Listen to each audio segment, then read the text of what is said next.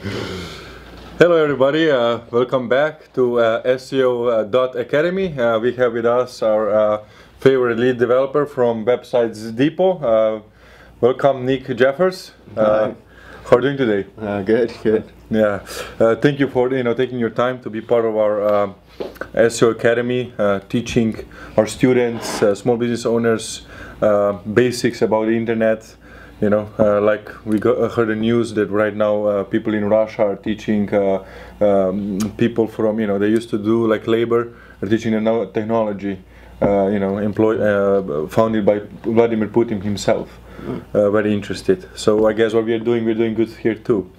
We prepared a couple questions. I mean, it's empty for you. But since you're a lead developer for one of a prominent web agency in Silver Lake, Websites Depot. Tell us more about your job. Like, what does lead developer actually do every day-to-day basis?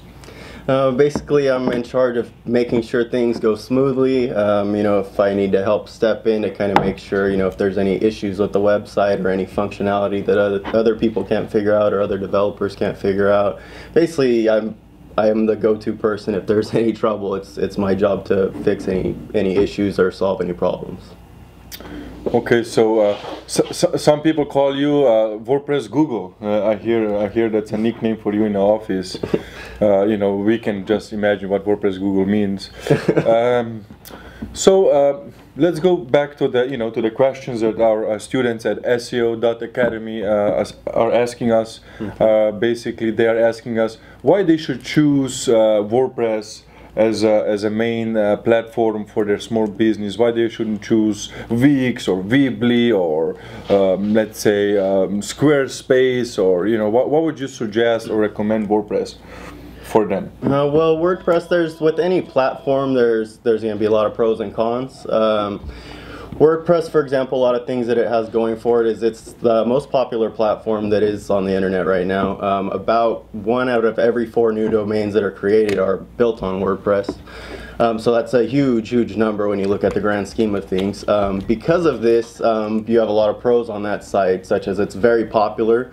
And with popularity comes both good and bad. One of the good things is it has a very big community of people working on it, fixing bugs, fixing security issues, creating new things, creating new solutions. It's just a very active community. If you have a problem, there's definitely somebody there that can solve it. And that's pretty much the main pro that I can have on there. It is open source, so you can see all the code. If you are a developer, it helps with development. Open source. Yeah. So there's that. And generally, if there's a problem, if you have any kind of custom work that needs done or any kind of solution that other platforms might be locked down on that, there's always a way to make it. If it can be done, it can probably be done in WordPress. Okay, that's very interesting, and it's true that there's most of the websites on the internet are built in WordPress. So we totally agree with Nick's statements. We do support WordPress as a #1 platform for small business owners most of the time.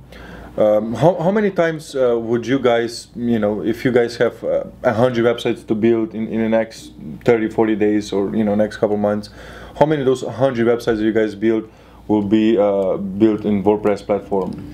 Out of 100, probably 80 to 85 is probably a pretty good number. Okay, so what are the other platforms that you guys usually build sites on besides WordPress?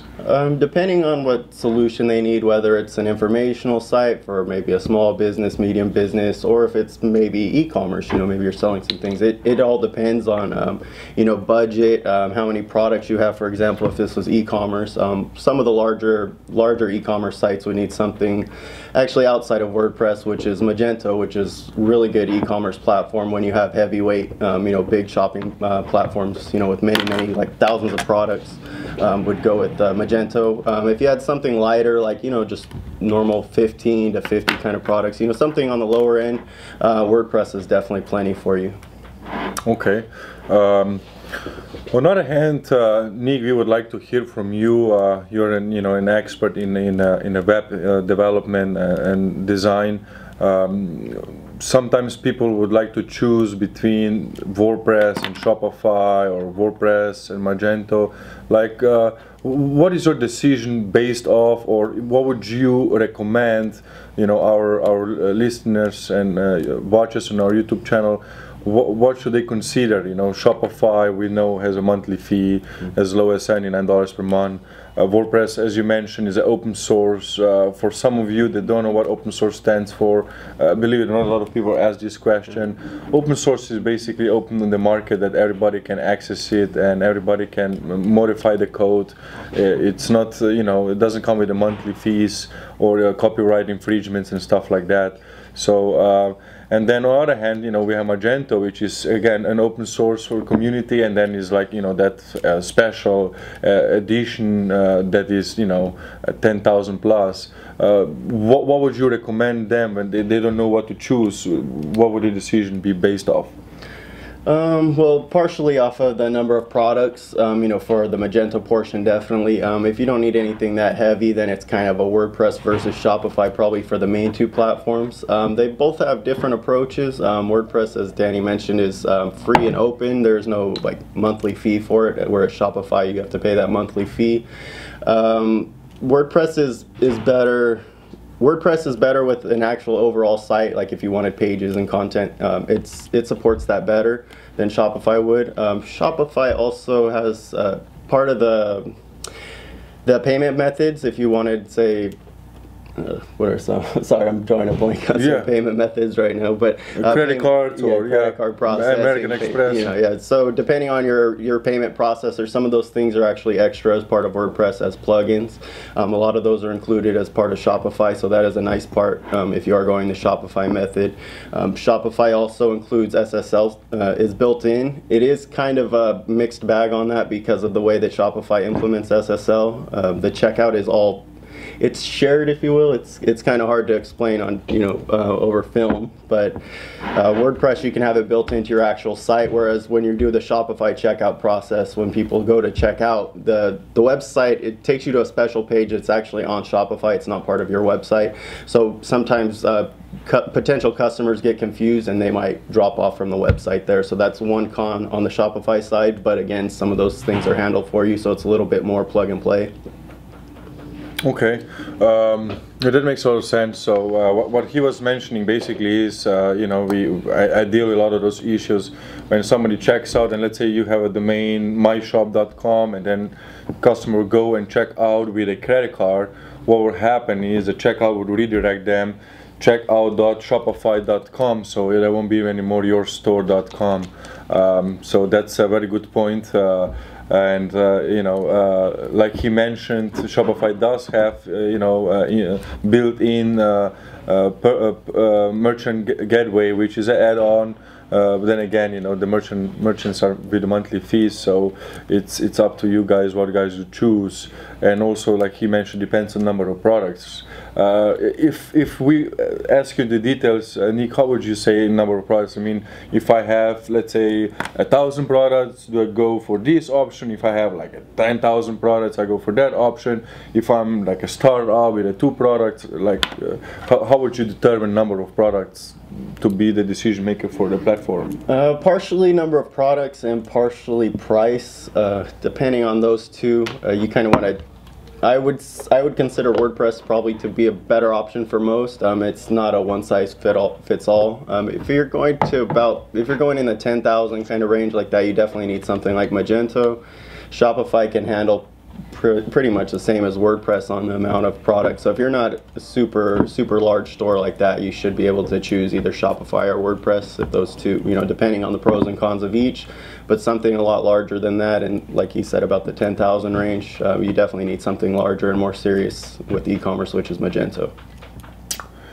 Okay, thank you. A lot of our students at SEO Academy are asking us how much should a good WordPress responsive site just informational site without e-commerce that we talk about right now, but let's say just some small law attorney office with 2 employees. They would like to have a website that works on mobile, that works on tablet, that is so responsive, that is fast, that sends the emails, that they can tap on the phone number and they call the office. What would you recommend? What would their budget have to be? Should they hire a company like yours, or should they just try to go to WordPress.com and build themselves? What would you recommend for them to do in that situation, for some small law office, or a small auto repair shop, or a small dental office? What would you recommend? I would recommend going. I would recommend probably about $2,000 or so is probably a good range to get a really good WordPress site, an informational one. E-commerce is naturally a bit more behind that. Just in regards to the responsive thing, responsive is relatively new. A lot of developers are kind of being pushed that way because of Google. But most visitors are from mobile devices anyway, and there's a lot more testing and things like that go into it, so there is a bit of time. You can always try to do it yourself, but there's a lot of little things that have been learned over time, for most developers. Things to look out for, issues and potential, issues with forms, for example, or issues on mobile, something's overhanging because you tried to code it yourself. So those kind of things, we have had clients come to us with those. So those are things that we do on a daily basis, so we know about all those issues. There's daily routine for us. So a lot of those things that you might have to worry about are kind of already taken care of if we were to handle something like that. Understood. So $2,000. I mean, it's less when usually somebody makes in California every month. So it's a sophisticated budget. But then, let's say if I browse on Craigslist right now and I'm looking here at the Craigslist, and there's guys offering WordPress site for $400 or $500, so why number one, like, what would you say as an expert, because you've dealt with so many people that have built $500 websites and then they came here crying to you, say, hey, nothing is working.